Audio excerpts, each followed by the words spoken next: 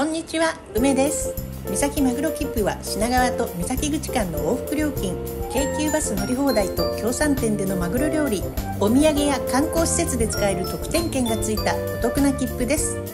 前回は三崎巡り編でした。さて今回のプランは、お得な三崎まぐろ切符で河津桜を見に行こうです。三崎まぐろ切符は2009年スタート。私は始まった頃から三浦半島の海にはまって通って100回以上。2010年1周年の記念手ぬぐいももらったよ。その頃は油壺でのシュノーケリングのために毎週通っていました。油壺マリンパークはもうないし、泊まりまくった環状層も3月で営業終了とか、悲しすぎる。ところでデジタル三崎まぐろ切符が2022年7月からスタート。便利でお得ということで0円から500円安い。デジタルは利用日による。案内に従って三浦国運から購入できます。有効期間は購入日から3ヶ月以内、利用開始日当日限り。デジタル切符を買っても品川乗り換えで生産のため窓口に並ぶのは同じ。混んでなければいいけどそこは残念。ゴー！品川から京急本線特急で1時間17分、三浦海岸に到着。過去ものすごく混んで食事も行列、バスも渋滞、アクティビティもうまく使えないという経験を生かしていくわよ。もちろんそれを楽しむのも手です。まずトイレ、早く並ぶ？改札出て右にもトイレあります。パスモが使える自動販売機、コインロッカーもあり、大きめの荷物も OK。 初めてならマップを入手。デジタル切符なら自動改札ではなく右のドアから。1、行く時期をずらす。河津桜の見頃は2月中旬から下旬と言われていますが、その年によります。満開目指すのもよし、混雑避けるなら咲き始めや葉桜気味を楽しむのはいかがでしょうか。駅前のテント村は桜祭り期間だけだけど、土曜日三浦海岸トラック市がある。それ以外なら三崎港の裏りとか行けばお買い物には困らないです。実際いいものあるし。さて河津桜第一の見どころは駅前です。ここだけで帰ってもいいくらいだ。いかがでしょうか。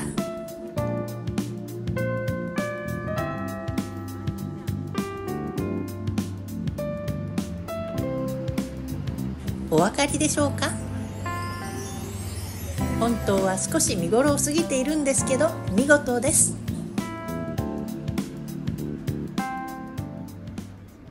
2、食事の時間をずらす。まぐろ切符のまぐろ満腹券はどこで使いますか。桜の時期は思い切って近場を離れちゃうのもありです。近場で行列を避けたいなら先に食べてしまうのも一手。大人気海鮮、前回ご紹介、平日11時から土日祝日10時から。乗り放題のバスは時刻表をチェック。路線によっては本数が少ないです。行きも帰りも1時間 1,2 本とか。とりあえず海は見たいよね。気持ちいい。本日のご紹介は、海岸線まで出て少し左、会話屋。あまり知られていないけど、通常は11時から営業のところ、桜祭り期間は10時30分から営業開始。お昼にはちょっと早いけど入ります。席数100席の落ち着いた空間、カウンター席あり、座敷あり、掘りごたつあり。切符のセット以外にもメニューが豊富。食べログ評価も高い。10時30分開店と同時に入店。靴入れがあって座席、掘りごたつ席。趣のあるお店です。ほうじ茶。デジタル切符でチケットを選択。会話やマグロ地魚丼&湘南釜揚げしらすそばセット。使用済みに。定食のほかそば、うどんのメニューも豊富です。冷凍の釜揚げしらすやしらすピザ、マグロすき身を販売中。走り水産焼き海苔、松葉産幅海苔、葉山牛ポテトチップス。まぐろ地魚丼&湘南釜揚げしらすそばセット来ました。つやつやわかめと湘南しらすのおそば、しば漬けと切り干し大根の酢の物、マグロの角煮、白子ポン酢、卵の煮こごり、盛りだくさん、おいしそう。マグロの赤身、お醤油をつけて、ねっとり旨味がすごい。ご飯と一緒に最高。ブリかな。ご飯と一緒に美味しいです。お蕎麦はおまけだと思ったらちゃんとつるつる。わかめとしらす入りが嬉しい。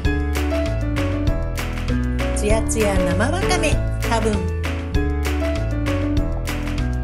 マグロ漁船の拠点らしい珍味も、白子も美味しいし、卵とかも食べられる。プチプチ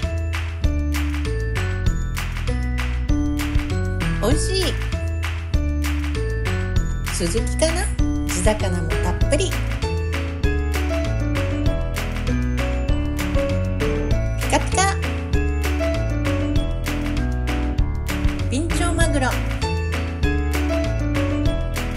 ろーっとご飯に合うことこの上なし。最高。ねっとり本マグロ、多分ボリュームたっぷり満腹券。ごちそうさまでした。満足です。トイレも綺麗です。これからものすごく混むらしい。ロケバスが来ていて、空いてるうちにテレビ取材があり、ここも地元の人気店。ここもこれから混むよ。ここも混むよ。では次の行動のために一旦駅に戻ります。駅近のここは思い出券が使えます。咲き誇っている。本当に駅前だけでも OK。 ダメ？年々華やかになっています。テント村を見ながらバス停に向かいます。地元産の干物、乾物、冷凍マグロ、漬物やお菓子もいろいろ。いちごやとろまん、手作り小物など。向かい側にはお酒の飲めるお店も連なっています。三浦海岸桜祭りは2003年から始まり、三浦海岸駅から小松ヶ池公園までの線路沿い約 1km に早咲きで知られる河津桜約1000本のほか、菜の花も同時に咲き並び、色とりどりの景色や春の香りを楽しめます。どんどん人が来る。3、桜を見に行くのは少し遅めにする。向こう側は京急ストア。はい、2番バス停です。以前にもご紹介した三崎めぐりバス、勝手に命名。海34剣崎行き。三浦霊園から剣崎。やっぱり海岸線をバスで寄られたい。名曲三崎めぐりは三浦市では三浦半島が舞台と言われているので、旅情ですから。海31、海35に乗れば人気の三崎港まで行けます。前回ご紹介。電車で三崎口まで行けばバスで油壺やソレイユの丘にも行きやすいですが、それはまた今度。静かな砂浜を歩こう。海辺を散歩するときも次の行程のバスの時刻チェックはお忘れなく。浜に打ち上げられた水クラゲ。水クラゲ。赤目、多分。水クラゲ。わかめと水クラゲ、多分。覗きたくなる洞窟がある。金田漁港は地元や遠方からも買いに来る人がいる朝市が開催されている。漁港に併設されたレストランも人気で観光客も多いです。お客さんが多い。知っている人は知っている。安くて美味しいところ。いらっしゃいませ。営業中。さて、花見大好きな熟年のお姉様たちは来るのも早いし引き上げるのも早いので、もう小松ヶ池公園方面も空いているはず。前回は釣れない釣りもしたけど、今日は思い出券でお風呂に入る予定のため、釣りの時間は割愛。荷物も多くなるしね。小松ヶ池公園方面行くわよ。まずご近所が手入れされていると思われる花壇、クリスマスローズやプリムラ、アネモネが綺麗。葉ボタンも伸びてかわいい。菜の花が見えてきたら桜祭りの領域、多分。京急線沿いです。枝が張り出して綺麗。土手沿いと両側に河津桜並木。ピンクが濃くて本当に可愛いですね。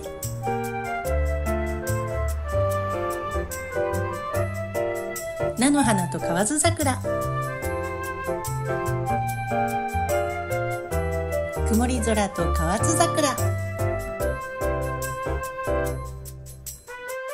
現在地は小松ヶ池公園、トイレもあり。ここも綺麗です。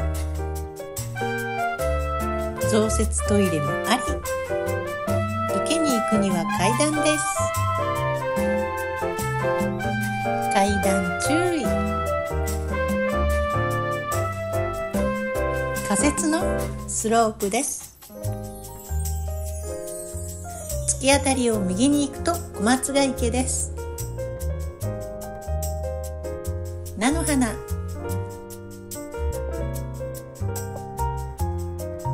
視界が抜けて、斜面に西洋からし菜の花。お玉ヶ池はこの地域に伝わる悲しい伝説の場所だそうです。意地悪な姑と素直な嫁の悲しい物語ですって。怖っ。今は河津桜に囲まれて優しくのどかな雰囲気の池ですね。法華経が聞こえる。野鳥が集まる池なんです。土手の上には屋台が出ています。海外の方にはやっぱり牛串焼きが人気。人が少なすぎて寂しい。のんびり過ごしたい人にはずらしがおすすめです。活気をお求めなら人が多い時がおすすめです。小松ヶ池は風もなく水面の揺らぎもなく鏡のようになっています。通ってきた沿線の桜を映している。野生の西洋からし菜も群生で綺麗。美味しそう。戻ります。戻り道、反対側から見る桜もまたよし。河津桜は2月上旬から開花し始める早咲きの桜で、1955年に静岡県伊豆半島の河津町で発見されました。濃いピンクの花びらが特徴で、約1ヶ月間は咲き続ける開花期間が長い桜です。今は各地に見どころがありますね。帰りは途中調達の野菜を下げている人が多いです。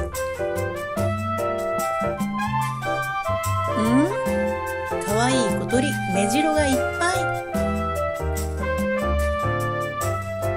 花の蜜を吸いに集まっています。河津桜には目白が似合う。かわいいです。4. 思い出券で温泉に入る。思い出券の使い道は迷いますよね。カフェかお土産かアクティビティか。毎日野菜が販売されています。大根50円、立派なカリフラワー200円、ブロッコリー100円。キャベツ1個でも2個でも100円。安ー。マホロバマインズ三浦の送迎バスに乗ります。歩いたらちょっと坂道。マホロバマインズ三浦は1992年開業、総客室数204室のホテルで 1500 メートルのボーリングを行って掘り当てた温泉があります。入る人少ないし、思い出券は温泉にする。フロントで思い出券を選んで、マホロバマインズ三浦日帰り温泉フェイスタオル付き、使用済み。バスタオルが必要なら300円でレンタルできます。11時から最終入場は15時まで。ちょっと早いよね。宿泊もしているので以前のホテル紹介動画も見てね。帰りのシャトルバスをチェック。ゆっくり入っていこう。疲れも取れるよ。温泉へはまず正面階段かエレベーターで2階連絡通路へ。2階連絡通路から女湯は3階で露天風呂付き、男湯は4階。午前と午後で男女入れ替え制のため、マグロ切符で露天風呂が使えるのは残念ながら女性のみ。入ってすぐ履物ロッカーです。もちろんその日にもよると思いますが、宿泊客のチェックイン前でもあり、空いていることが多いです。天然温泉の気持ちよさが最高。のんびりできます。そしてまた駅までシャトルバス利用。ドームは水着で楽しめる天然温泉ウォーターパークだよ。ありがとうございます。助かります。油壺干潮層の海の見える温泉も捨てがたかったな。アクティビティが増えたり、いろいろ変化していくマグロ切符です。値段も高くなったしね、やむなし。そしてこの時期は海藻が旬だから見逃さないでね。安っ。駅の階段近くにもロッカーあります。いかがでしょうか。大人の遠足は桜の時期が過ぎても一年中。シングルにもカップルにもファミリーにも女子会にも男子会にもおすすめです。お会計です。値上がりしたとはいえお得。帰ります。ご覧いただきありがとうございました。バイバイ。また来てね。乗車券も終了。応援をよろしくお願いします。